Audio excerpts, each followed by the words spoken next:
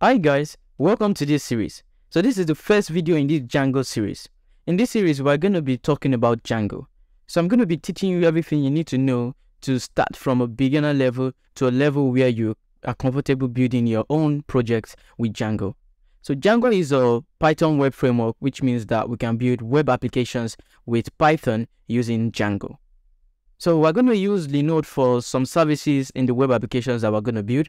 So Linode offers a 60-day $100 credit, and the link is in the description below. So without wasting any time, once you sign up for that, let's get straight into this video. So Django is a Python web framework. Now what this means is that using Django, you can build web applications with the Python programming language. So this means that for you to learn Django, you need to have a basic knowledge of Python. Now in this series, I'm going to walk you through everything you need to know to start building your own web applications with Django. So the first thing I'm going to start with is installing Django. So let's go forward with that. So right here on my screen, as you can see, I am on the Django website, and this just shows what Django is and a basic tutorial of it. But to install Django, we actually need to go into our terminal. So I'm on a Mac, that's why I have my terminal. If you're on a Windows platform, you have to open your command prompt, and then you need to run pip3 install Django. Now you only run pip3 when you're on a Mac. If you're on a Windows platform, you need to just run pip.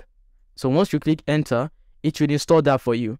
It says requirement already satisfied for me because I have Django installed on my computer. So once you have this installed, the next thing that you just want to do is to actually, set up a new project. Now this is fairly easy.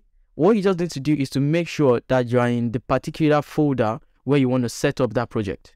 So what I'm going to do is to go into documents by saying cd documents. Then once I'm in cd documents, and I'm going to create a new folder, actually, I can do this by running the command mkdir, and let me just say Django_project. Now this is going to create a new folder named Django project, right? Then I'm going to go into that folder, Django_project. So now I'm in that folder. If I press ls, this is going to show me everything that is inside that folder. As you can see, it's empty because it's a new folder I created. So let me clear this command just to make everything look clean. So right here, I'm in the Django project folder, right? The thing I can do now is to create a new Django project. So what you need to do is to say Django-admin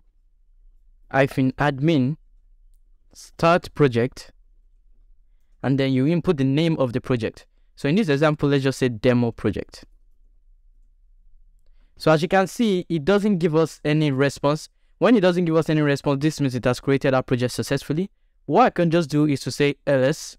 So once I say ls, as I said, this ls command, it shows me all the folder and files in that particular folder. So as you can see now, we have this new folder named demo project. This is the project that Django has created. Now let's go into that folder by saying cd demo project. If I say ls, I'm going to have some files. Now these files are basically like the default boilerplate that Django generates when you create a new project.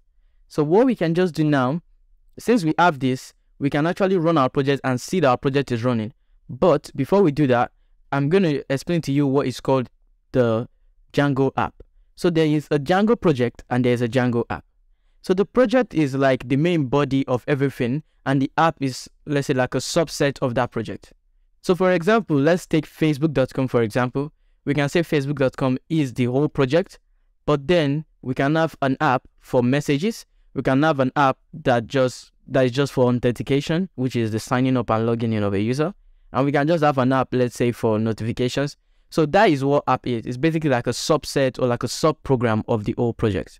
So most of the times when you're working with Django, you will need to create at least one app, because except you have like a very large project, then you might want to create multiple apps. But for this particular project that we're creating, we're just going to use one app. So to create an app, what we need to do is to say python3 manage.py start app. Then we're going to input the name of the app. So let's just say demo app. So this is going to create that app. Now if I say ls again, you can now see that I have a new folder named demo app. So as you can see, everything is working right now. And when you want to create this app, make sure that you are in the root directory of that Django project. What I mean by root directory is the directory where the manage.py file is.